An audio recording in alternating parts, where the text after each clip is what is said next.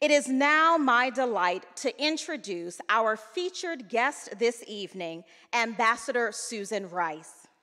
Ambassador Rice served as the 27th U.S. Ambassador to the United Nations from 2009 to 2013, and she served as U.S. National Security Advisor from 2013 to 2017.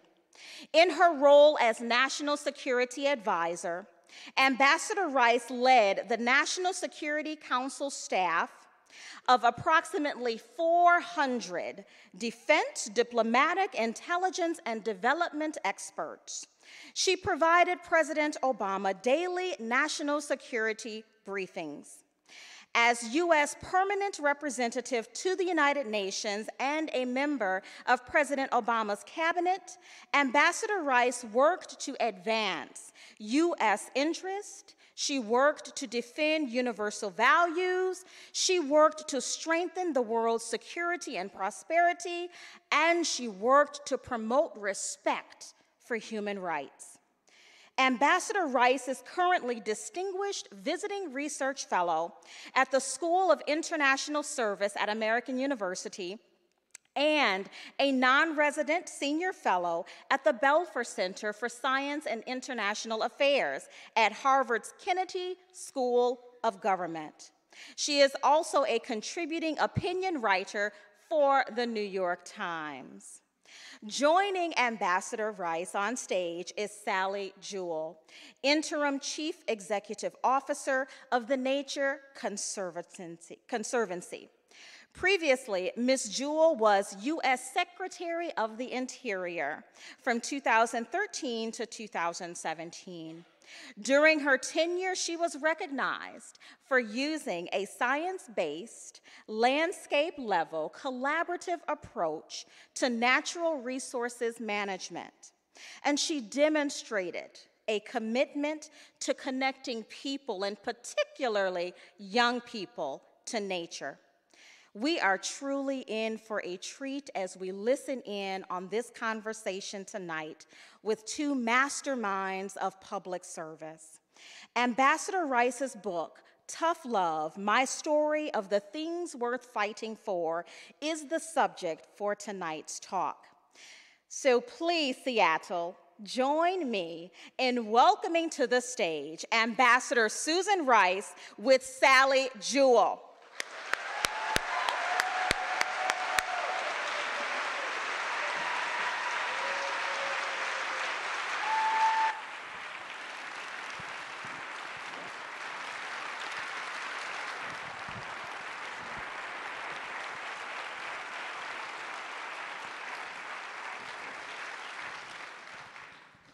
Here in Seattle, we know how to welcome people. Amen.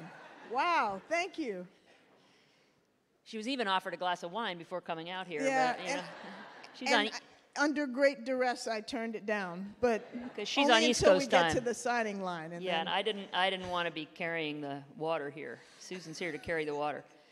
Well, it's a pleasure to be back with you. It's been really probably since that amazing party in the White House when things closed out, where you bump into people like, oh, you know, Paul McCartney and Stevie Wonder. And we have to explain what this was. This was like well, you explain. Well, you know, in the Obama White House, we knew how to party. It's true. And it's true. And starting with the president and the first lady. So at least once a year, and maybe a little more frequently, they'd have a serious throwdown with all kinds of talent. And the last such party was about 2 weeks before the end of the administration. And of course, there was nothing to hold back. So when did you leave? It was quite a party. What time did you leave? I think maybe 3:30, but only because we had our daughter with us. All right, so I walked out with the vice president at midnight, so I missed the bacon bar. You're making Biden look bad. Come on. Yeah, okay.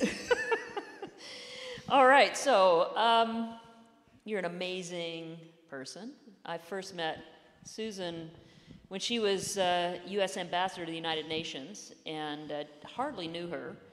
But one of the first things she said is, I have a great place to stay in New York, and I'm never there on the weekends because that's when I go home to my family. So, if you want to use it. So that's the kind of colleague that Susan Rice was. And that's my first deep memory. I thought, Ambassador Rice, the U.S. Ambassador to the UN, and she's inviting me to stay in her place in New York City. I thought, wow, what am I doing here? The same feelings I had at that party, by the way. So talk a little bit about your early life. Your father was a Tuskegee Airman, so he's probably on the older side when you were born, I'm guessing. Your Yes. mom was an amazing person and one of the main reasons we have the Pell Grants. Tell us about your parents a little bit, and maybe like your first experiences with tough love. Okay. First of all, before I answer that, I want to thank you, Sally, so much for doing this. You've been an extraordinary colleague, and I'm so grateful that you would share this evening with me. So let's give it up, first of all, for Sally Jewell. Thank you. And I also want to thank Town Hall and the Northwest African American Museum and Elliott Bay Books for hosting me. And it's great to be back in the Pacific Northwest, where my husband's from. He's originally from Victoria, British Columbia, and where my dad escaped to, Camas, Washington, when he finally couldn't stand Washington, D.C. anymore. So I feel a special tie to this part of the country. My parents were very, very different. My mother was the daughter of immigrants from Jamaica that came to Portland, Maine, of all places, in 1912. My grandfather was a janitor, my grandmother was a maid.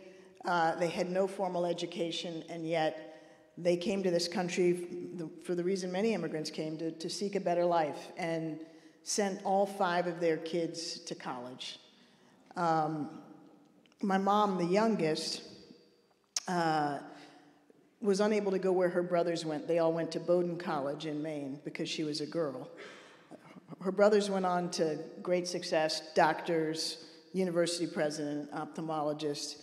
My mom almost didn't get to go to college because her father, who had saved up some money for his final child to go to college, had a catastrophic accident at the beginning of her junior year in high school. He was a janitor in a music store, and he fell down the elevator shaft and shattered his back and his legs. And so he was in the hospital for months and months and months, and all their savings were lost.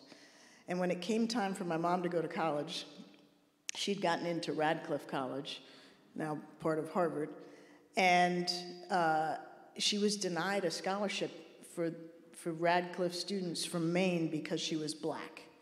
They said, this scholarship is for people who will move in the proper circles when they come out of college and raise money for Radcliffe, and you can't do that because you're black.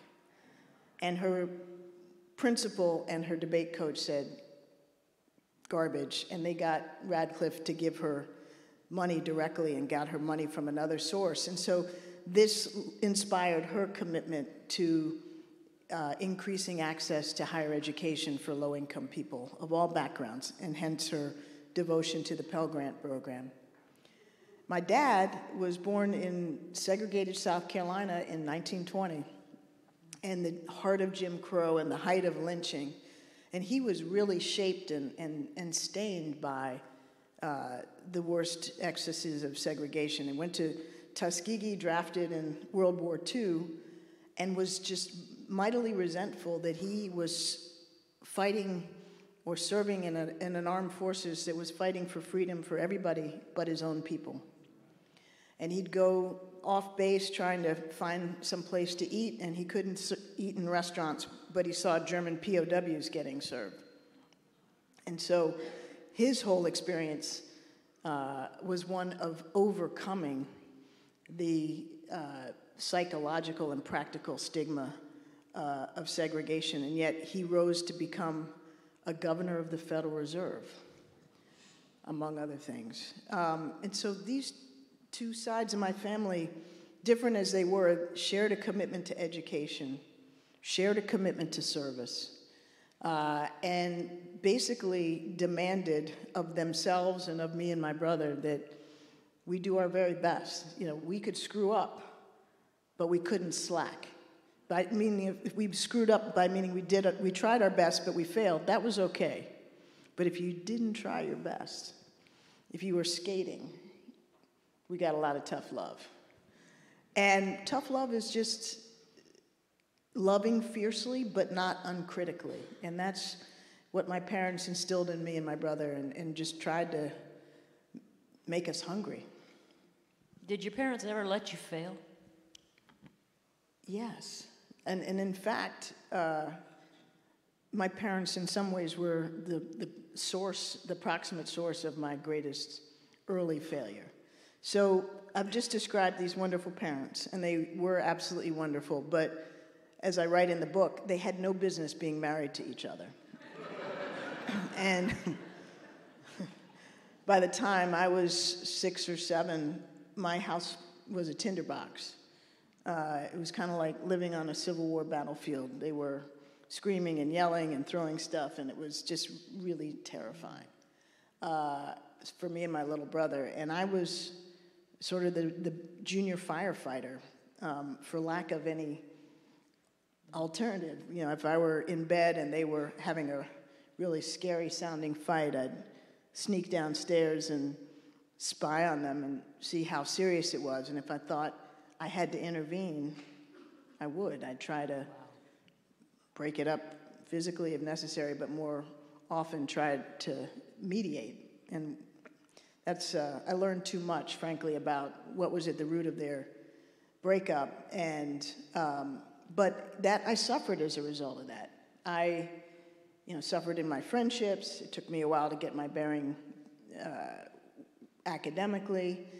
And so their failed marriage and their long custody battle, which I write about with a lot of, pain and honesty, was really my first major challenge in life. And from that, I learned that I could take a blow and keep going.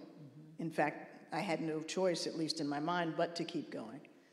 And then I learned some mediating and negotiating skills that I didn't know might come in handy a little bit later. It was like the Russians, except there was no Americans, there were no good guys. Obviously, they're both bad guys. I can see where that'd come in handy.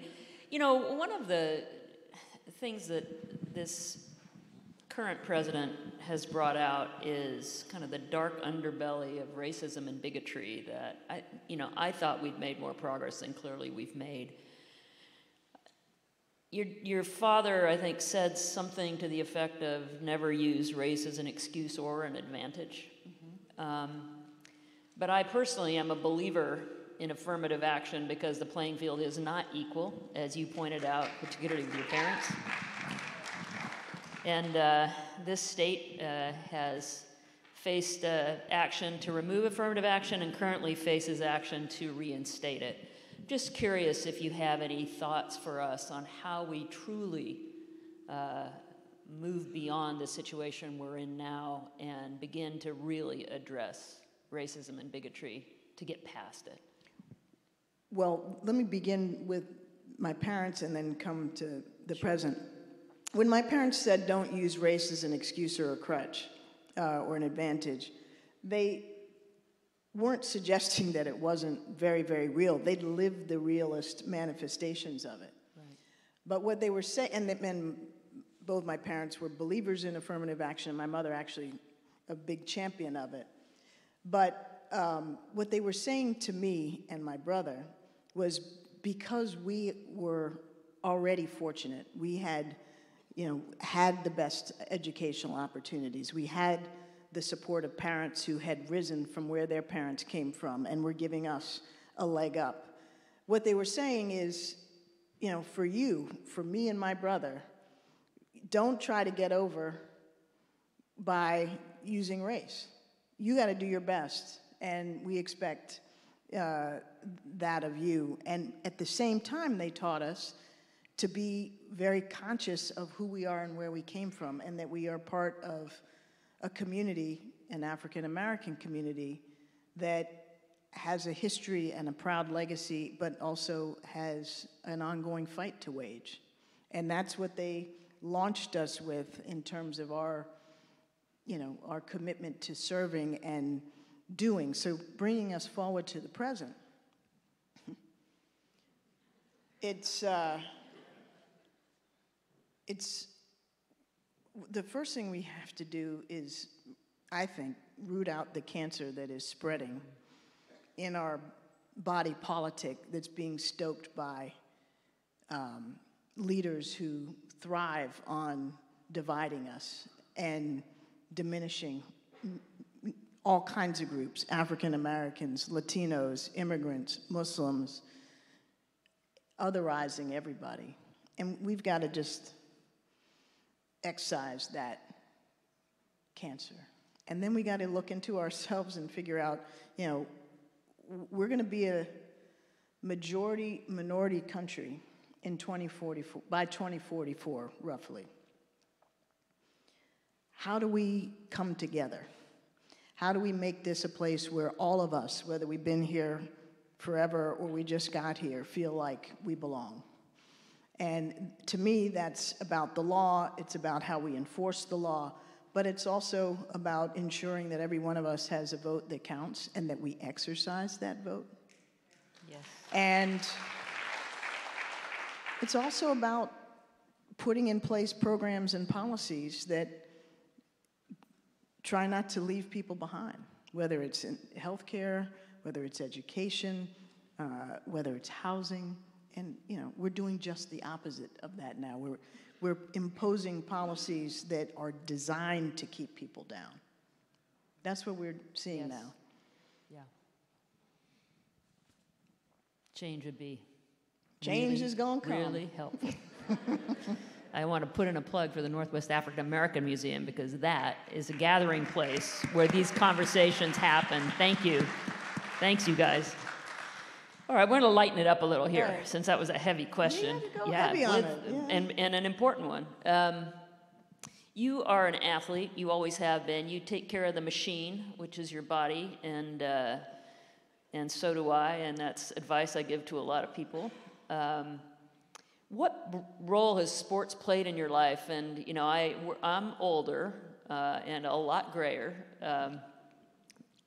But Title IX had not passed, and so in Renton High School, class in 1973, when we played half-court basketball, we had to shoot the basketball from between our knees because we weren't allowed to do an overhand shot because women weren't strong enough, right? So, different. Tell that to my Washington Mystics, would you please? You're Washington, yeah. They're pretty hot, yeah. We'll give it up for the Mystics. We like our Storm, but yeah, they didn't do as well. Just got to, it's just okay. Show a little respect to the other Washington. The Seattle Reign and, Megan Rapinoe doing okay, though, on the soccer field.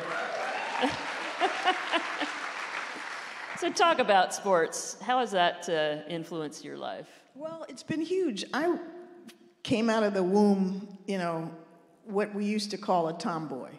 Well, we got that in common, too. And I was very athletic, and my favorite thing in second grade was to play football with the guys in my class. And, take a hit and deliver one. But I was small, but I was fast. Then my dad taught me how to play tennis, which was his passion, and it's still my favorite sport to this day. So I played tennis through high school, and found great joy in that. But I also played basketball, and not as well, by the way, as I played tennis. There are lots of falsehoods about me in the public domain. Most of them are negative. There's a myth out there that I'm a really good basketball player. And it pains me to debunk it, but since in tough love I'm trying to be honest, I'll put it out there. But anyway, I played basketball, and it was that team sport experience, that, very physical, very competitive experience. Fortunately, with coaches by the time I was in high school that were taking it very seriously. We were definitely shooting overhead. Really taught me grit. It taught me, the thrill of victory and the agony of defeat, as some of you will recall. But it made me much tougher. And it made me value the work of a team as opposed to, the work of an individual. And so when, fast forward many years later, I was National Security Advisor. As I write in the book, my Secret Service call name was Point Guard, the position I played in high school. And it wasn't just because I liked playing point guard, but it's because that's how I viewed the role of National Security Advisor. You're running a team. You're calling the plays, but you're passing to somebody else. And that's how much sports have infused my whole psyche. So. I like that way better. My Secret Service handle was Flying Fish. And I did not choose it. You did not choose it? I did not choose it. I guess it's better than Flying Squirrel, maybe. I don't know, but that's good. You should have asked for a revision. Sometimes I should have. Sometimes you can get it. Okay, well, good to know if I'm ever back there. But my predecessor had been Iron Hand. Iron Hand? A man. As oh, you might really? imagine. I'm shocked. Okay. And that just struck me as a little too harsh, so we went with point guard. So there's shades of Goldfinger or something. But I'm let me just say one more. Women, girls playing sports. I cannot underscore how valuable I think that is, and I'm proud that my daughter is also an athlete, much better than I ever was, but I just think it's a huge growth experience. I'll put in a plug for climbing mountains, too. She does that. I don't. That was my sport. Not me. All right, before we get off the personal stuff, by the way, she did play collegiate basketball, but it was for Oxford University. Right. Yeah. When she was a Rhodes Scholar, that hotbed of basketball fame. Yeah. That was about as far as I could go at the collegiate level. So you already knew Ian at that point. You guys met at Stanford, right? Tell us a little bit about how you first met. That's in the book. So my wonderful Canadian husband was one of the first people I met in my freshman year. I lived in a dorm at Stanford, which was freshman, sophomore, junior, senior.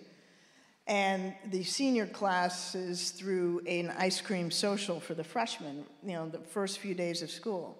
And across the room, I see this really tall, very handsome guy with curly brown hair and a really sweet face.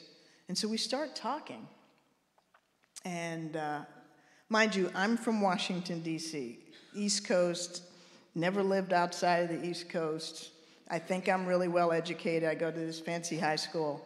And I get to Stanford, and this guy says, "So where are you from?" And I said, "I'm from Washington, D.C., because I realized already when you're on the West Coast, you got to call your Washingtons. And I said to him, "So where are you from?" And he said, "British Columbia."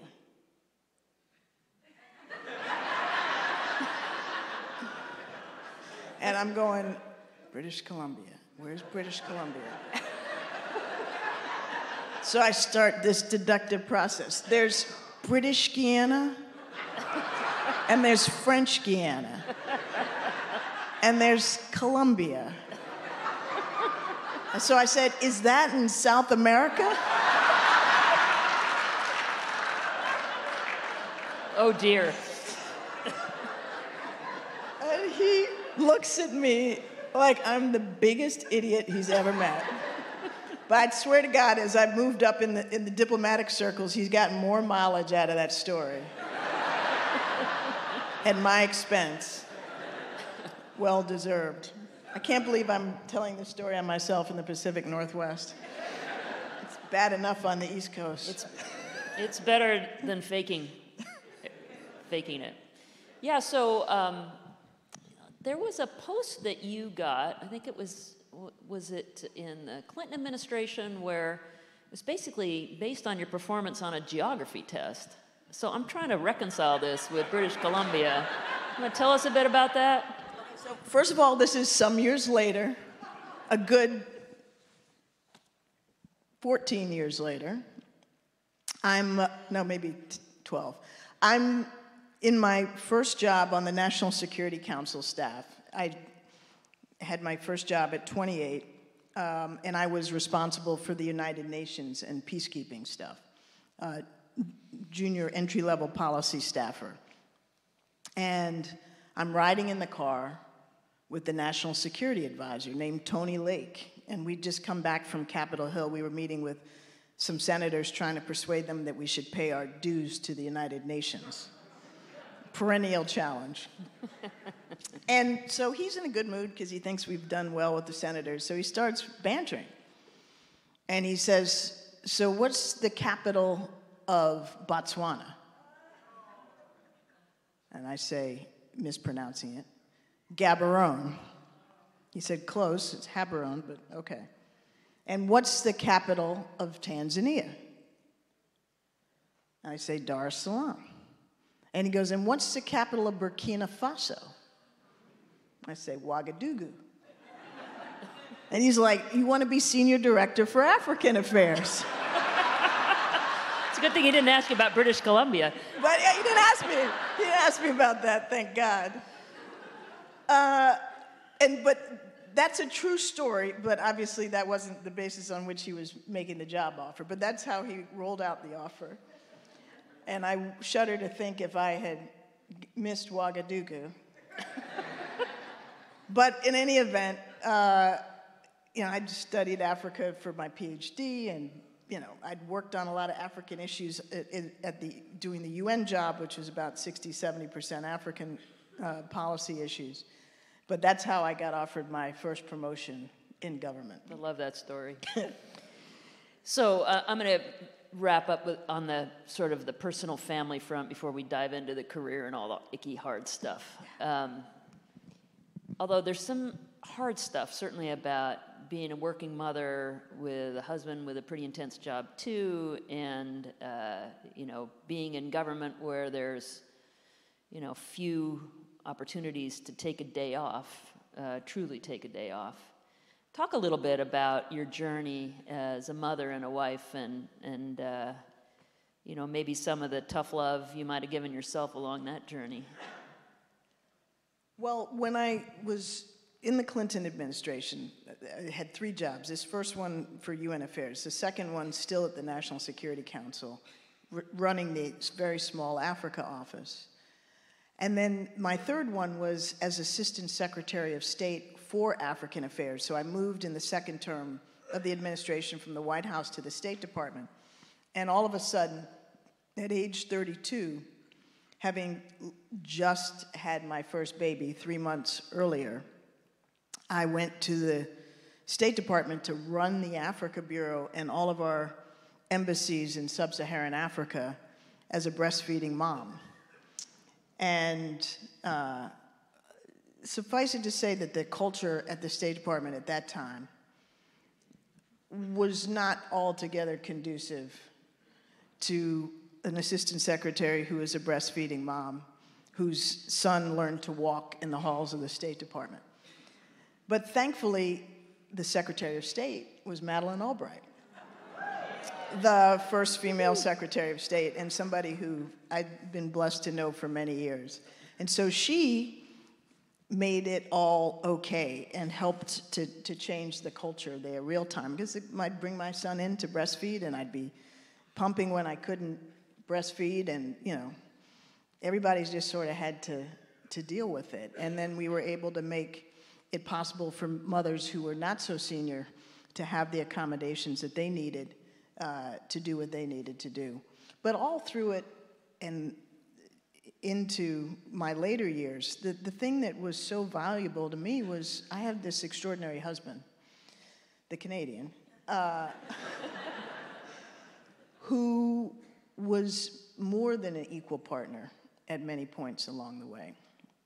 And in particular, when I was in the Obama administration, and we now had 2 kids, and his career has been as a journalist, and he was the executive producer of ABC's Sunday show This Week. I was in New York as UN ambassador, coming home if I could on the weekends. His week got intense because it's a Sunday show, sort of Thursday through Sunday. And meanwhile, he's home managing the kids and supporting my parents whose health was rapidly declining. And, you know, I can't say enough how extraordinary he is and how grateful I am to him.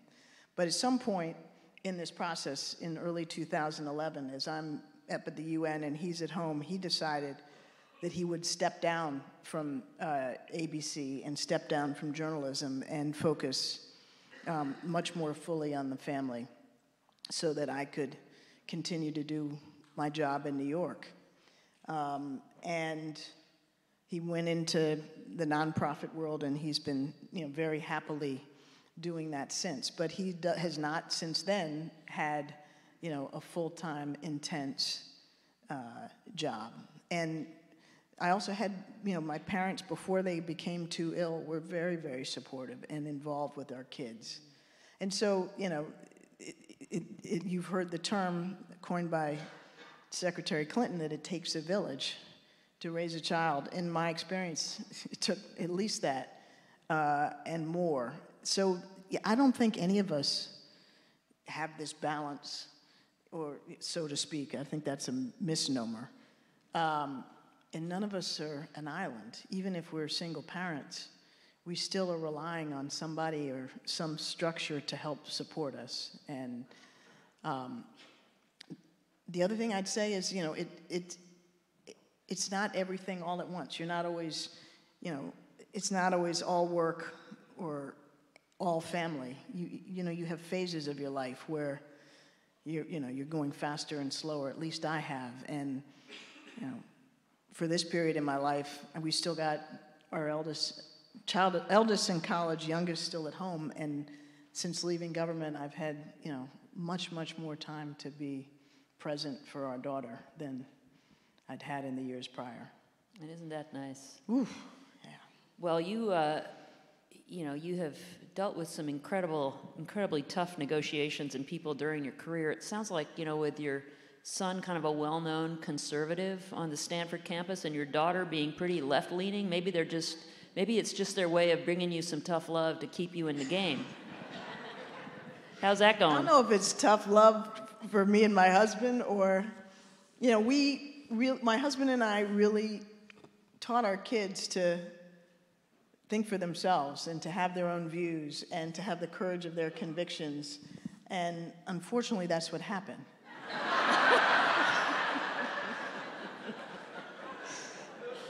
So, be careful what you wish for. Yeah, okay. So our dinner table can get a little funky, but and sometimes more than funky, actually. But we are actually quite a close family, and I love those kids as much as any parent can love their children, and I've actually learned a lot from having these different perspectives, and they've learned a lot from each other, and they keep us on our toes. So if you want to call that tough love, I'll accept that. Okay. All right, moving on to career. You've been in so many incredibly important roles, and I'm sure you were the only or the youngest. Many attributes where you would be standing out in a room. You would talk to us a little bit about, what it was like kind of early on in government, where, I walked into the Obama administration to a rich diversity and a wonderful tapestry of people, but that is not what was present in the Clinton administration, or really any administration before that time. So can you talk to us a little bit about your early days in the Clinton administration, what that was like, and any stories you want to share about that? Yeah, well, I was, to a great extent, usually the youngest in the room, and often the only woman, and almost certainly the only African-American woman. And, you know, as much as I was conscious of that, particularly when I went to the State Department, and, you know, I was such an outlier by virtue of my age, my race, my gender. But I have to say that by the time I felt sort of, you know, an island in the State Department, you know, where I was blessed to have the Secretary of State backing me up, I'd been at the White House for 4.5 years. And even though there too I was almost always and only, I was really fortunate to have mentors who took an early interest in me. And they were all white men. Richard Clarke, the former counterterrorism czar, Tony Lake, former National Security Advisor, Sandy Berger, National Security Advisor. And they believed in me. They gave me more and more responsibility. They, you know, they taught me an enormous amount along the way. So I never felt in that context, even early, even as I was an only, that I was alone. And I can't explain that other than, you know, good fortune and good people. But, you know, by the time I then got to the State Department, it was a little less friendly and a little less supportive at the ranks I was dealing with. And there I had to learn some lessons the hard way. You know, there were people who tried to intimidate me. Richard Holbrooke. Right. Didn't work. The power of the pen, it's in the book. Power of the pen. I learned some nonverbal communication skills that I speak about how I deployed in the book. I don't know if there are young people in the audience. I learned this the hard way, so I won't use the gesture that I had to employ under duress. But this was a place where, you know, I had to really take to heart what my father taught me from early in my childhood, which is don't take crap off of anyone. That was his mantra, coming out of, you know, segregation and Jim Crow and, you know, job discrimination. Don't take crap off of anyone. Don't let anybody diss you or define you for you. So when, you know, I was a young breastfeeding 32-year-old assistant secretary, and a few elbows got thrown at me, I threw some back. And, you know, I also made some mistakes and learned along the way. And we can talk about that if you want, but I learned in that context that my hard-charging, impatient, take no prisoners leadership style was not gonna fly too well over there. And so I had to correct course, and I was lucky to have another very generous person who became a mentor take me out to lunch and sit me down over crappy Chinese food and tell me that I was going to fail if I didn't change course. And he told me, you know, where I was failing and what I could do.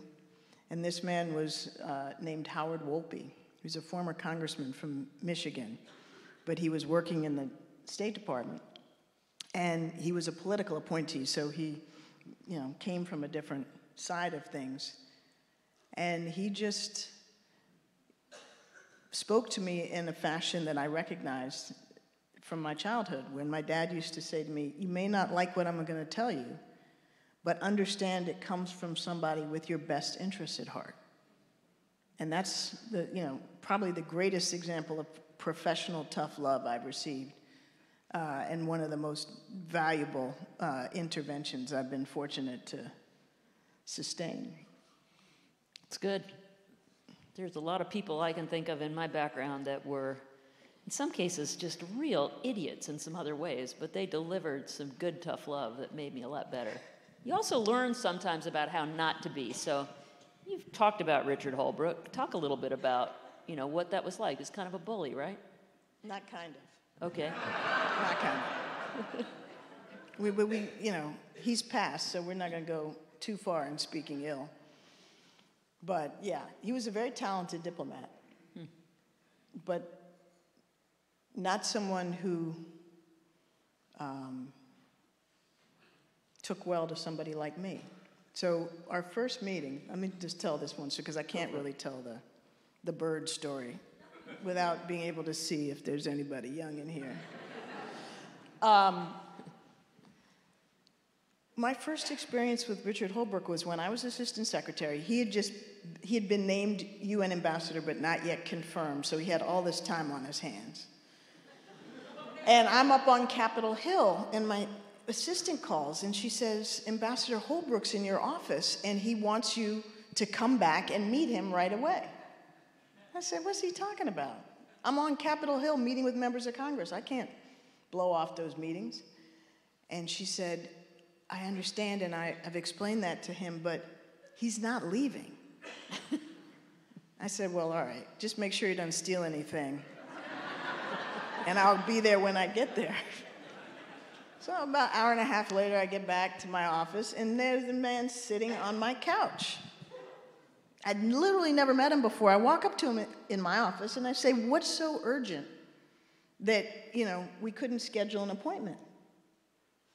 And he looks at me and he says, I dislike you already because you broke my record as the youngest regional assistant secretary of state. Ooh. That's like, what kind of asshole is this? Sorry. Yeah. And our relationship went downhill from there. That was the high point, huh? Wow. So it must have been really interesting to be on Team Clinton so deeply when during the election, when Hillary Clinton was running in the primary against Barack Obama, for you to make a decision to jump off the Clinton ship when you respected both Bill and Hillary Clinton tremendously, to join this young upstart from Illinois. Do you want to talk to us a little bit about what must have gone through your mind and how you came to that decision? Well, my first experience with Obama came in 2004 when he was running for the Senate as an Illinois state senator.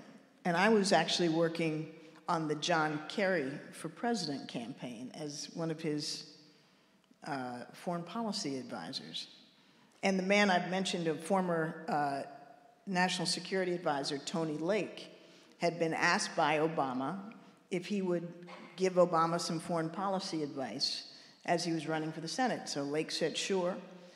But Lake said, you really should be in touch with Susan Rice on the Kerry campaign because you want to have the ability to judge whether you want to be aligned with the nominee's policies or you want to make, departure from the nominee's policies, but she can give you a sense of, what Kerry's thinking. So Obama and I started talking on the phone 2 or 3 times over that summer.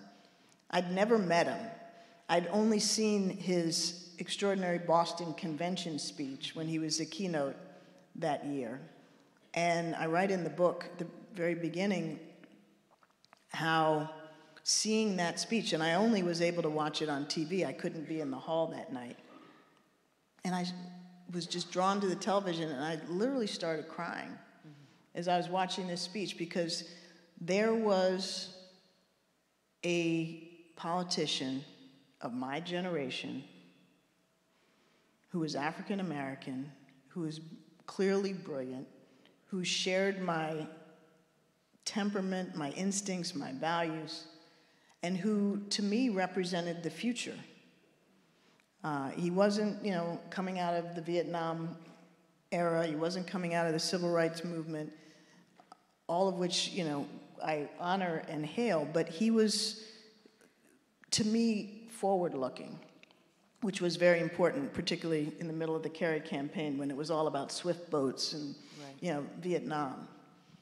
And when he came to Washington, once he was elected, I got to know him better, both socially and professionally. and advised him as he joined the Senate Foreign Relations Committee and wrote his book on policy, etc. So when he decided to run for president, I knew I was going to be all in on that. And he asked me and Tony Lake to coordinate his national security team and build us a bench of advisors for him. And about 3 or 4 weeks after I'd committed to Obama, I get a phone call from my other former boss and former national security advisor, Sandy Berger, who was working for Clinton. They'd been close for many years, helping her establish her foreign policy team. And he offered me essentially the same job for Clinton that I'd just accepted for Obama. And I said, you know, Sandy, I'm really sorry, and I'm really moved you would offer this, but I've just signed up with Obama. And he said, you know he can't win, right? And at that point, and nobody in their right mind really thought he would win, truthfully. And I said, well, Sandy, I realize that's quite possible. And he said, you know, this is probably a career-ending move. And he wasn't threatening me. He was describing to me reality as a friend. And I said, Sandy, you know, I'm not making a decision against the Clintons. I made a decision for Obama. And, you know, the conversation ended amicably, and, you know, Sandy and I stayed good friends. But he basically warned me, which, you know, had Clinton won, he would have been 100% right. But this was at a level that was so much deeper to me than personal ambition or what my next job would be. It was about who I was and who I thought we had the potential to be as America. That's a lovely, lovely story. So you worked deeply in the Clinton White House, and you worked deeply in two cabinet-level roles in the Obama White House, first as UN ambassador and next as national security advisor. And I walked in to your second term with President Obama, at which point the women of the White House and the cabinet were getting together regularly. And we had an underground network. It was amazing. Like, I went to my first meeting, which was, dinner usually, and mostly just kind of girlfriends. And it gave me a window into Kathleen Sebelius, Health and Human Services Secretary at the time, to say, Kathleen, this White House Correspondents' Dinner is coming up. Like, what do you wear? Like, how much skin? How many dresses do I need? Right? So it was a different White House. Can you talk to us about just kind of the contrasts and what it was like under the Clinton White House and how different it might have been in a much more diverse White House with President Obama? Well, the Clinton White House was not devoid of women by any stretch, right, or his cabinet, but we had a lot more. And in the Obama administration, large portion of the cabinet, much of the senior staff. By the time my tenure as national security advisor was into its second year, all three of the president's senior-most national security people were women. Myself, my principal deputy, and the counterterrorism and homeland security czar, plus the chief of staff of the National Security Council. So it was, women were not playing in that White House. And it was great because we all had each other's backs. And it wasn't like we had to have each other's backs against, an enemy or a force that was in opposition to us. But it was that there was enough of us between the cabinet and the senior staff of the White House that we had a sisterhood, and we backed each other up, and we, supported each other through thick and thin. So, Health and Human Services has got nothing to do with the United Nations. But, one of my biggest supporters and, advisors and boosters when I was going through, the worst of the Benghazi stuff was Kathleen Sebelius. Mm-hmm. And we had that kind of support network. So, and we had fun. I mean, we just basically went out to dinner, started drinking and laughing. And none of us had to drive because we all had people driving us, right? It was great. So you, in your memoir, you talked about one of the most gratifying initiatives during the administration was leading the National Security Council principles push to diversify the national security workforce. So I'm curious why you think it is so important and how we would benefit tremendously from having more diversity in that workforce, which is, I am assuming, not very diverse at all. Well, it sure as hell isn't now. Even back in the Obama administration, in 2011, President Obama instituted an executive order designed to increase diversity in the federal workforce more broadly. Increase recruitment, retention, measuring results, and we're talking about not just racial diversity, but sexual orientation, religious, blah, blah, blah. And yet the national security workforce as a subset of the broader federal workforce was way behind.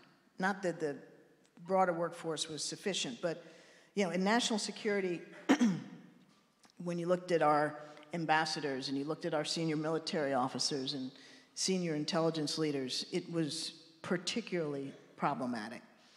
And I believe strongly, and all the data backs it up, whether you're in the private sector leading a corporation and establishing a board or a C-suite team, or whether you're in the nonprofit world or in government, that when you have people who come from different perspectives, different backgrounds, the quality of the decision making is vastly improved. And you can find any number of high quality studies that back that up. Mm-hmm. And I felt particularly when it comes to national security, here we are, literally the most diverse nation on the face of the earth. Every language, every nationality, every ethnic group represented within our shores. And yet, the people making national security decisions were still, male and Yale, for the most part, or the equivalent, right? And that didn't serve us well. It was almost as if we were engaging the world and trying to, make decisions and influence opinion with one hand tied behind our back, not utilizing this extraordinary national asset we have, which was our diversity. And not surprisingly, President Obama was supportive. But somewhat surprisingly to me, all of my cabinet colleagues were totally supportive. So whether it was Kerry at the State Department or Ash Carter at Defense or Brennan and Clapper for the intelligence community or the FBI and the Justice Department, they were competing with each other for who could be most ahead of the curve in terms of what they could do with respect to recruitment, retention, promotion, and measuring results. And as National Security Advisor, I chaired countless meetings in the Situation Room around the Principals Committee table, this cabinet level gathering. And some of those meetings got hot. Some of them were really stressful.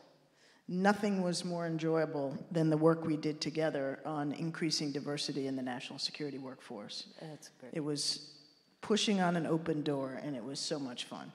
Do you have any examples around the world of where those perspectives that were built around the table were particularly helpful in making decisions on behalf of our government that probably would have been very different if there had not been diversity in the room? Yeah, I'll give you one that was that I write about in the book, and that really taxed all of us. Many of you will remember 2014, the Ebola epidemic. And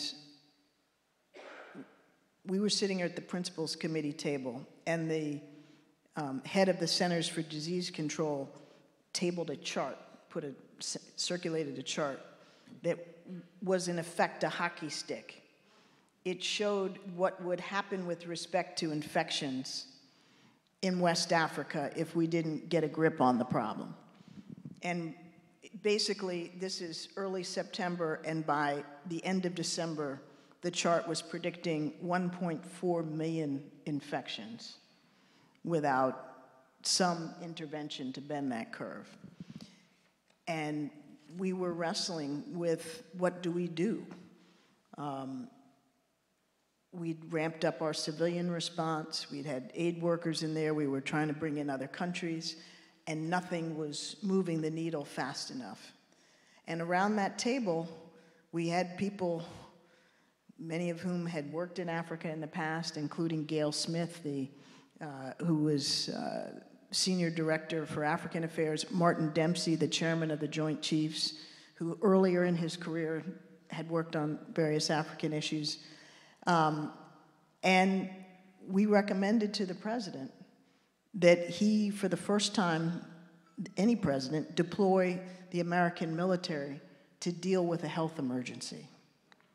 And we weren't deploying the military to treat patients. We were using the military to help construct healthcare infrastructure so there were treatment centers and that healthcare workers could have the confidence that if they went into the hot zone to treat people, that they'd have a way to be safely evacuated and get medical care. So we organized that entire global response, not just the military piece, but the diplomatic piece and the development piece. And when we had a really scary period, as you recall, when we started having a few Ebola cases on US soil, including in Texas and elsewhere, there was huge pressure in Congress and in the media to shut the borders and prevent anybody coming and going from West Africa. And because there were people like me and others who understood, one, what's necessary to contain an epidemic, and two, the economic and social costs of preventing Americans and people from West Africa from going back and forth, we were able to beat back that pressure and resist, understanding that, and I think in a way, frankly, that people who did not know Africa and did not know how closely intertwined the West African community is with parts of the United States, that we would be cutting off our nose to spite our face. And President Obama got that, and we were able to fight and resist that pressure such that we devised a smart way of screening people, but not closing our borders. I don't know that that would happen today. What do you think? It is happening today, and we are not responding in the same way. Exactly. Yeah. So you are also, that's a really interesting illustration of the work of the National Security Council that I think people would not have anticipated. You would have thought it was Health and Human Services, but it's very much a national security issue. The last week or two, we've been having all these announcements about Nobel Prize winners, and the Nobel Peace Prize went to the current Ethiopian Prime Minister, Abiy Ahmed. And that's because of his decisive commitment to basically accept arbitration on what the border should be with Eritrea. Finally. So you worked in that region yourself. You have seen all manner of world leaders. Do you want to give us a little bit of a sense of what you've learned about the importance of leadership, and any examples you want to share on maybe some surprisingly good leaders you've worked with, or some unmitigated disasters that we can learn from? Well, starting with Prime Minister Abiy of Ethiopia, he has only been in office not even 2 years, and came in relatively unknown and took a very bold decision to reach out to Eritrea, where there'd been a cold peace for almost 20 years, following the peace agreement that we had negotiated under the Clinton administration. It stopped the war, but it didn't bring peace. And he reached out, and Isaias responded, and that frozen conflict is moving slowly in the direction of resolution. So that was encouraging, and he deserves enormous credit. But to your point, Sally, it shows you what bold leadership and visionary and principled leadership can accomplish. And I've seen so many instances of leaders driving their countries off a cliff, like Robert Mugabe in Zimbabwe, yes. Did y'all hear that? And so just not to draw the obvious stark contrast, but look at what a difference 3 years can make in terms of temperament and, care and intellect and, Keep going. So, and it's not just here in the United States. It's not just in Africa. We see, the difference leadership can make, positive and negative. Look what's happening in Turkey, or with Turkey. I write about in the book about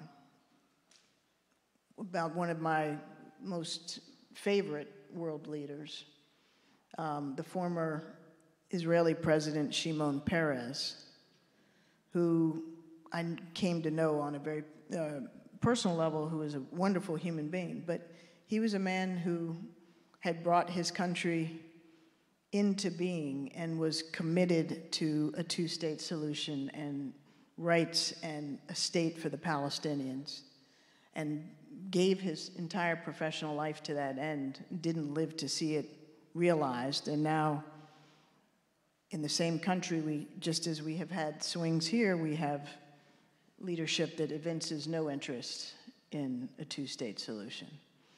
And so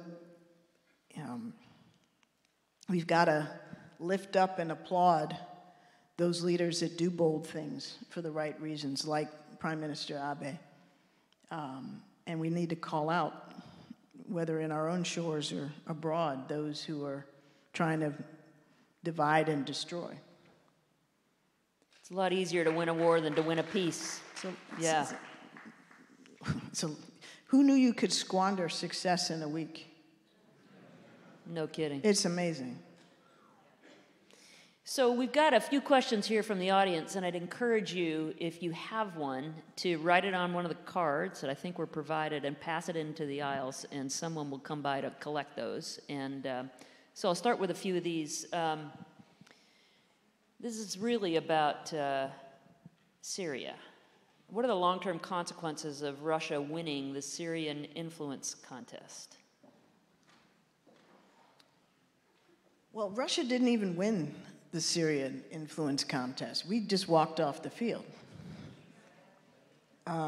So it's even worse in a way than winning. So let me break down the consequences broadly as to what's just happened in Syria. First of all, the United States said to the Kurds, with whom we have been working, they have fought ISIS for the United States and the Western world, losing 11,000 of their men and women fighters. And we just said to them, because the president had a phone call or woke up on the wrong side of the bed, that we're done. Bye. And we're pulling out and we're leaving you to the wolves in the form of the Turks. So not only did we sell out the Kurds, and we've now embroiled northern Syria in a horrible humanitarian catastrophe, but we've said to any country or partner around the world who's trusted in our word any ally who relies on us for, mutual security, that we're completely untrustworthy. So think about the ramifications of that. Think about if you're, Hamid Karzai, if you're... Not your favorite. Not Hamid Karzai, Ashraf Ghani, the president of Afghanistan. Karzai was the bad leader before him. And the United States is essentially negotiating already behind your back with the Taliban. What are you going to think now about our willingness to stand by the Afghan government, even after 18 years of being in that country? Or if you're Japan or South Korea or Poland, what are you going to think? Or Israel? So we've basically scared legitimately our partners around the world. Secondly, we have taken our foot off of the gas of trying to contain ISIS. And already in a week, there have been ISIS attacks resumed.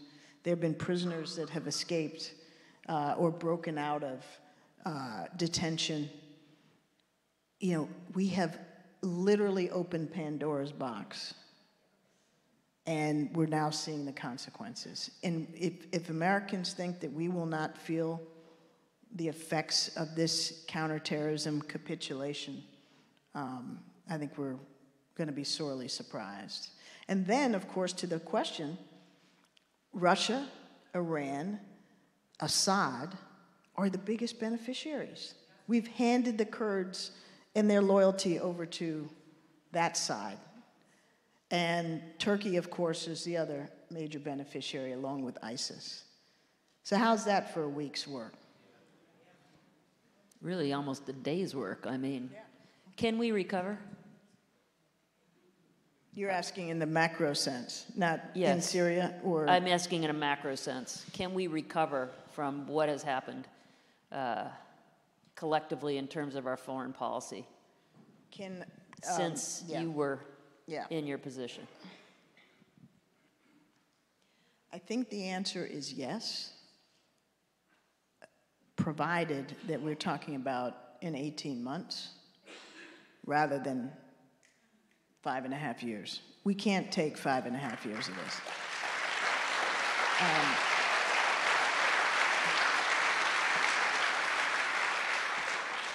And we can't underestimate how much confidence has already been lost. It's not as if we elect a new president and even, if God willing, a new Senate, and expect everything to be okay with the rest of the world, because we have walked away from agreements that we've signed. We've demonstrated our fickleness. We've undermined our alliances. We've bolstered our adversaries. We've abandoned our support for human rights and democracy. We've turned every relationship into a transaction, including for the personal, political, and financial gain of one man. It's not America first, y'all. It's me first. And for the United States to recover from that, we're going to have to show the world that this was an aberration.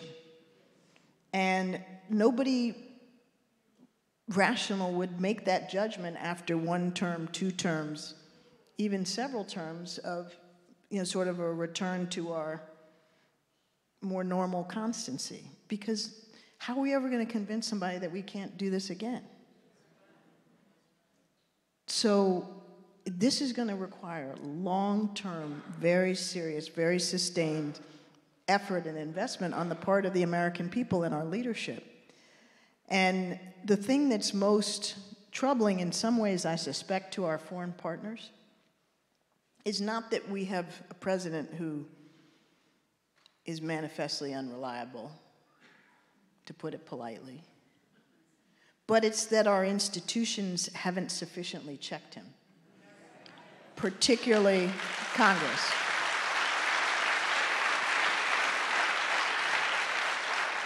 Because I think people expected our system to have more guardrails than it turns out that it has.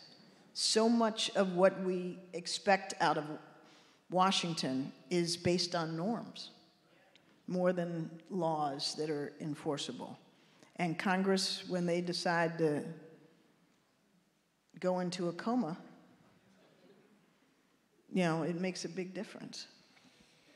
Well, I know getting really good, experienced people back in government would be very helpful. Right, Sally. Just saying. Yeah. Yeah. Good. You go for it, girl.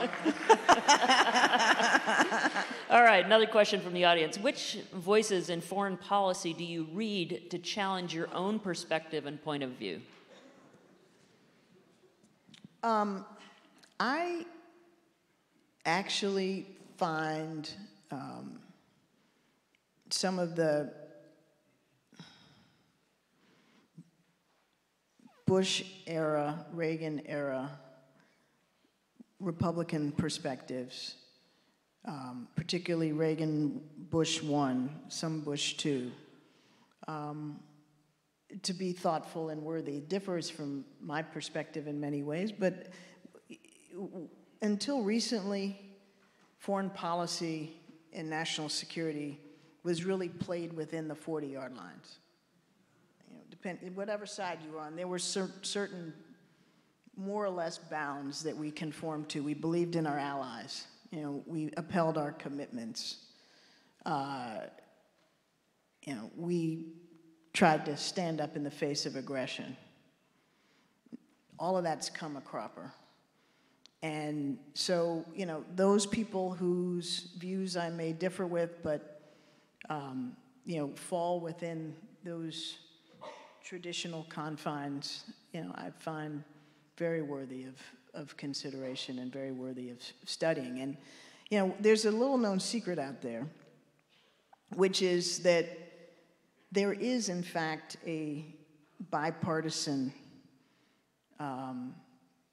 community of national security experts. And they know each other, they go to conferences together, they rely on each other, and then on occasion they try to push policy outcomes together. And that's frayed a little bit in the era of Trump, because Trump has basically excommunicated those on the Republican side that were so-called never-Trumpers. But it exists, and it can be revived and resuscitated. And, you know, it's not the spooky trilateral commission. It's thoughtful people who come from different perspectives, but are all committed to the national interest. You know, I think that one of the most pleasant surprises I had from working in government is the incredible talent of our public servants and how much they dedicate themselves to their work all over the world for not only our benefit, but really for the benefit of humankind. I mean, and it does break my heart to see them leave because they just can't take it anymore. So I hope they're still out there and we can get them back if we do see a change. Since you go ahead. Pitch that ball. It's your specialty.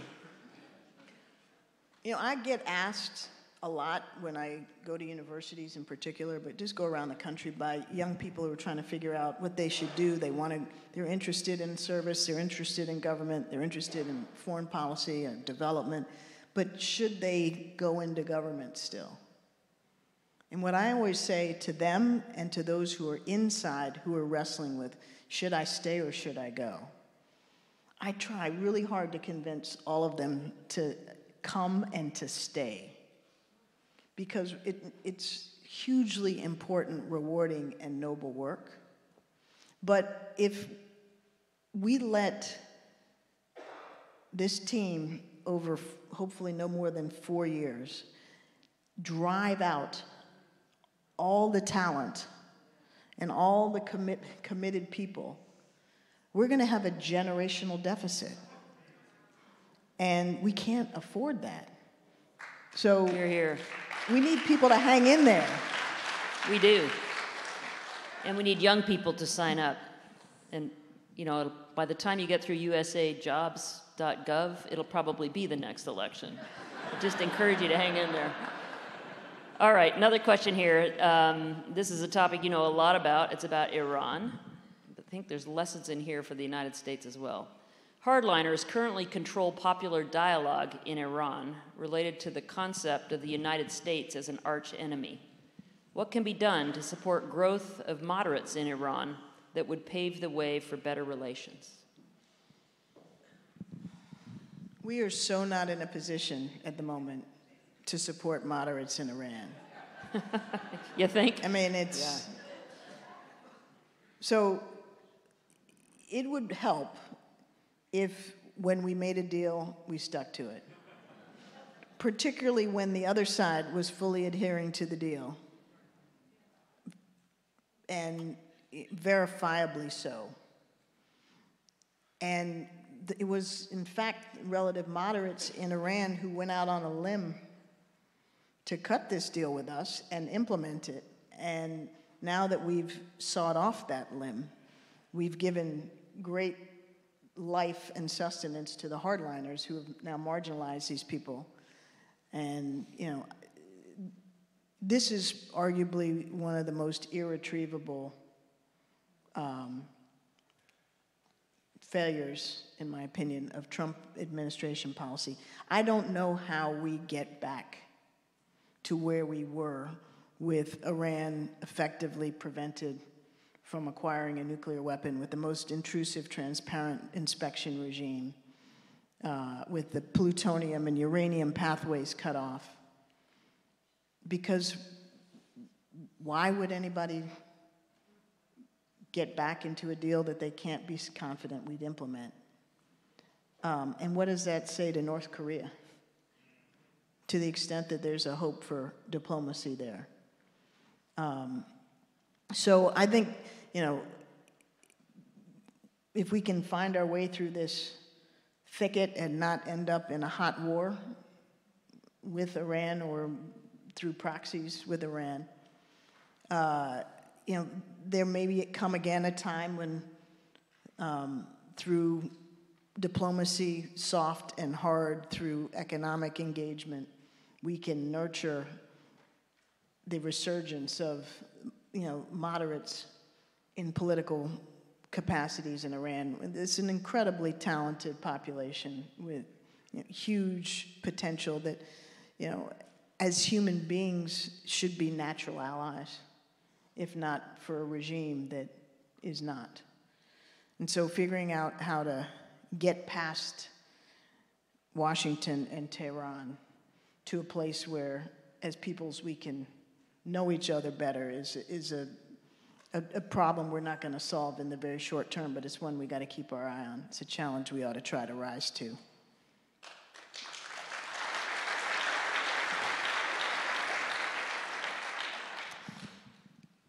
So we have tremendous political divisions within this country. You've got some political divisions within your own family. You talked about that.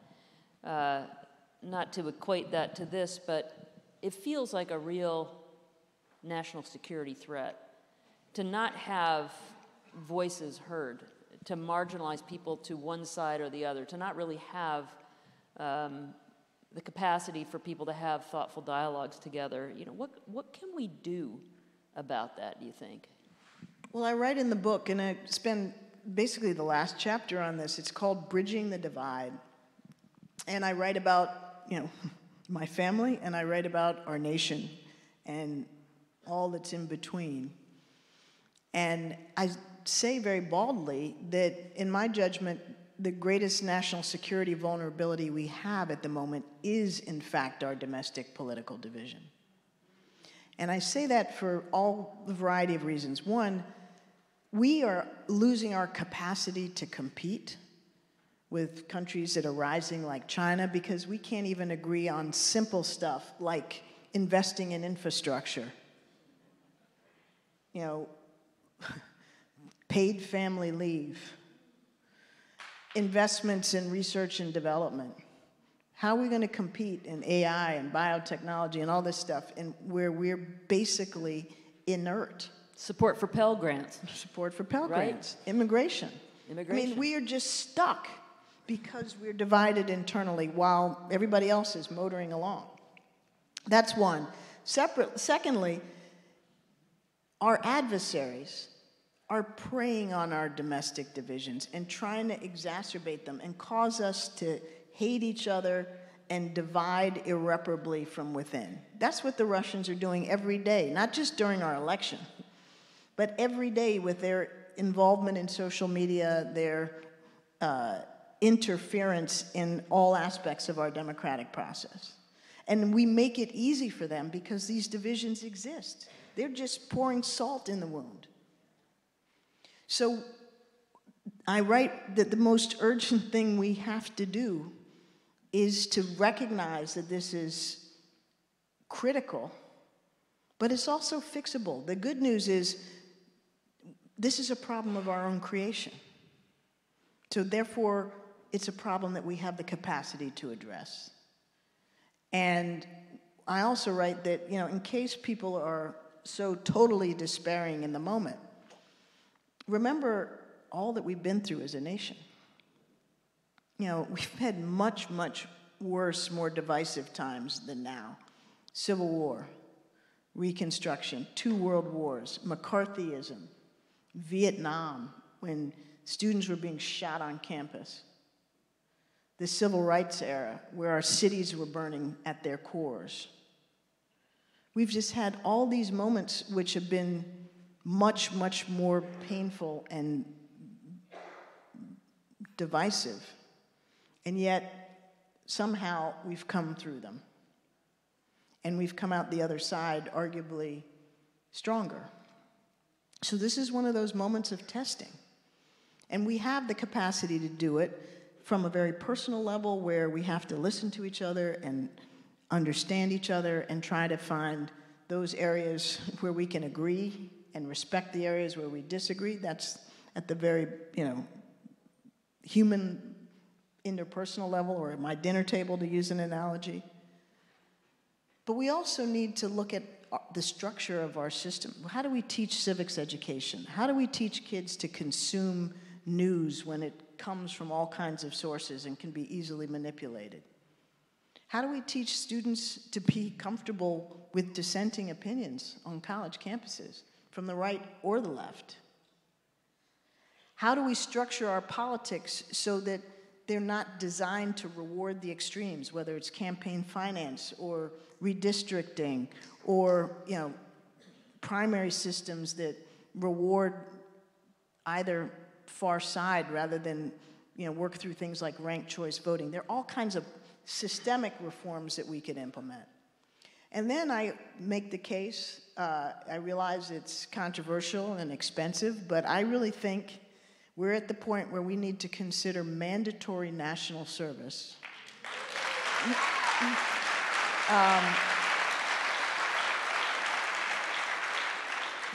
For young people, say 18 to 22, 12 months, regardless of your socioeconomic background, you will be living with and working with people who come from vastly different experiences and backgrounds.